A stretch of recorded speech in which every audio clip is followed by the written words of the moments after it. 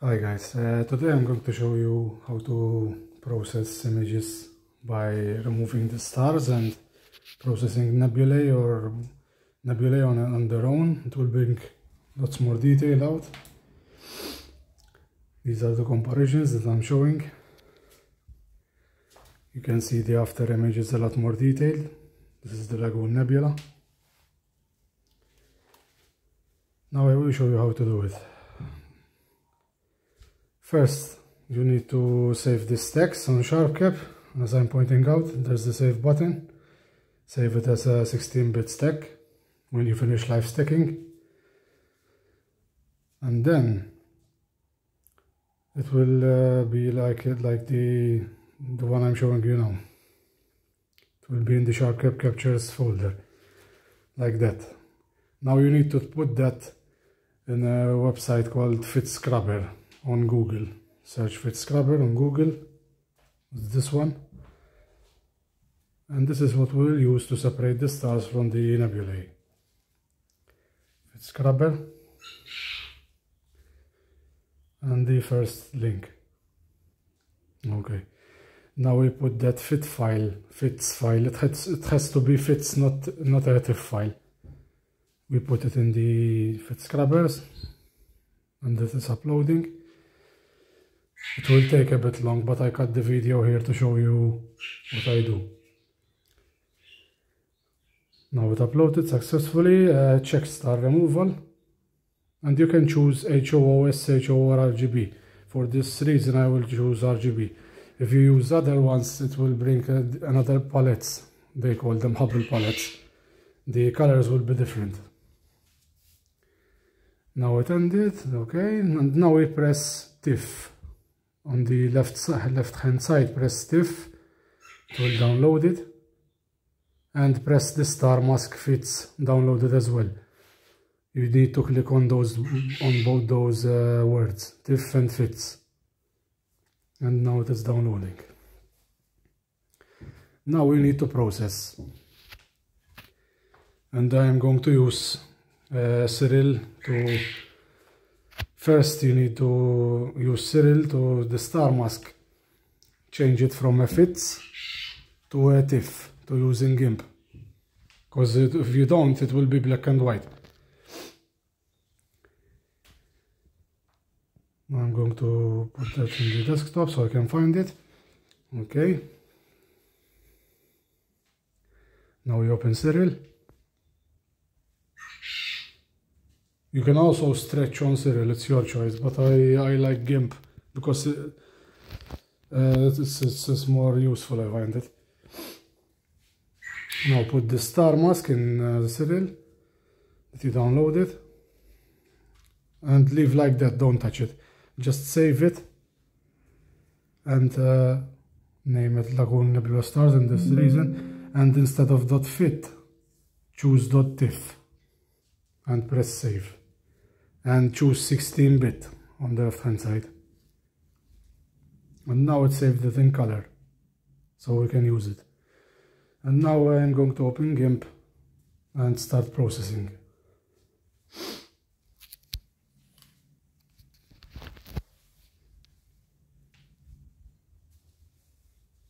Okay. Now we put the Lagoon Nebula picture, or whatever picture you have. And as you can see, it's a bit green. The nebula is without stars, as you can see. Now we can stretch the nebula without damaging the stars. That's the whole reason of this. I lowered the green a bit, so we bring the red color more and stretch the value. Or you can use curves as well. Darken the background a bit. And as I show you in the videos before, you need to adjust the colors, stretch the data, things like that. And you can actually leave it without the stars if you like it like this, the nebula, but I'm going to add the stars later, so it will look more natural like. But you can leave it without the stars, it's very nice looking. It's your choice.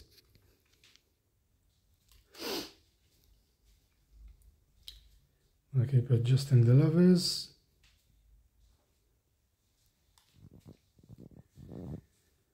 a bit the shadows, so it brings more detail on the sides.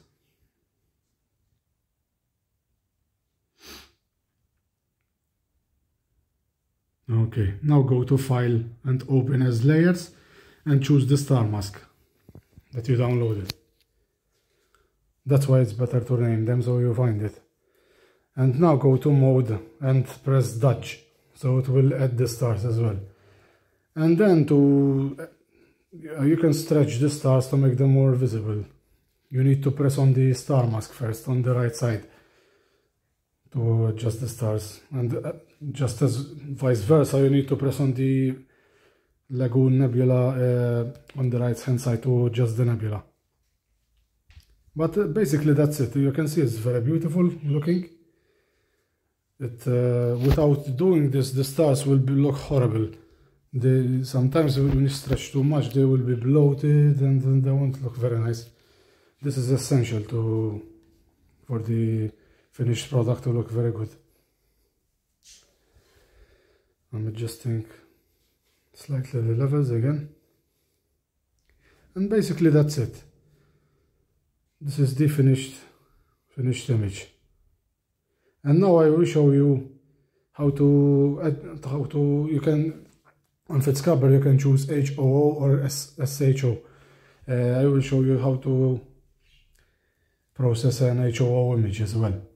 It looks very nice as well, but it will look in different colors. It will be like gold looking,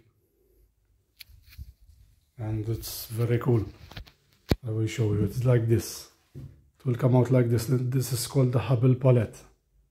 It's known on PixInsight and stuff, but you can do it on Fitscrubber as well. And it is the same process. Adjust the levels and saturation, colors, and then you add the star mask and press Mode and Dodge. Dodge will add the stars to the nebula, so you can combine them together. It's a very simple process. I found it recently. It works very good. You can use starnet as well for this result, but starnet doesn't work on my computer, and maybe it doesn't work on yours as well. And you're scratching your head trying to find a way to remove stars. This is a good way to do it. There are also ways to reduce star size, but this works a lot better. Press Dodge, and as you can see, it added them to the nebula. The dust is a lot more pronounced when combined to when not doing this procedure, so I highly recommend it. You can add as much stars as you want. I'll add like halfway. I don't add a lot of stars. You can also adjust the saturation of the stars, the colors. You can also do that, but obviously you have to select the stars on the right first. And basically that's it. I hope you found this video helpful, and if you like it, give it a thumbs up and share with your friends. And clear skies. I will see you in the next video. Thank you.